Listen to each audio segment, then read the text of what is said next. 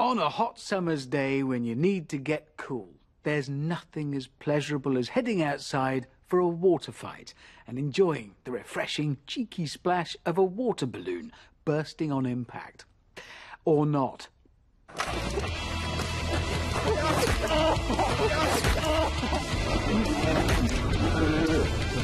To ensure there's a splash, not a crash, you must make sure you have the right balloon. This is a water balloon.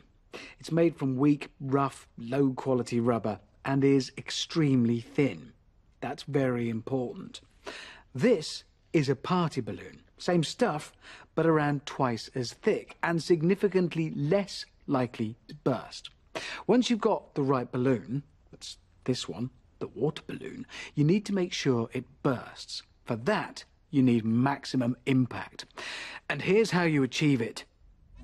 The faster something is thrown, the greater its momentum, and the faster the change in momentum can be when it hits its target. Basically, it's more likely to explode. Also, the more solid the target, the greater the chance of the balloon bursting, because the momentum is lost more quickly.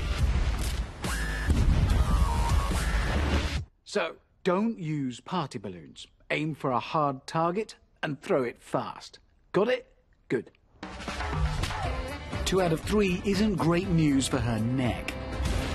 For her, thicker rubber equals whiplash.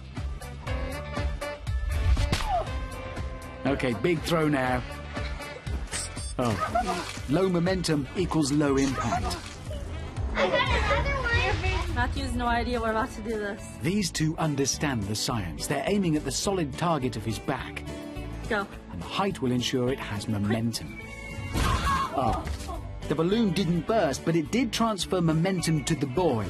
In this case, with the equivalent impact of a 10-pound medicine ball hitting him at 20 miles an hour.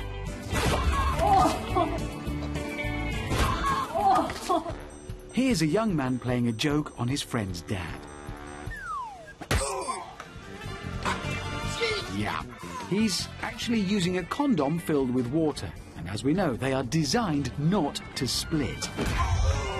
Ironically enough, it might mean he doesn't have any more kids.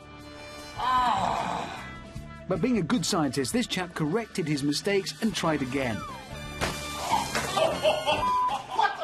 Much better. These science enthusiasts have done their homework. A slingshot will ensure there's lots of momentum. I do hope they're using a water balloon, though.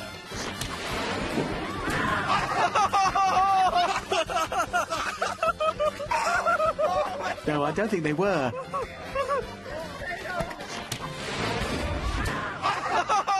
Did that hurt?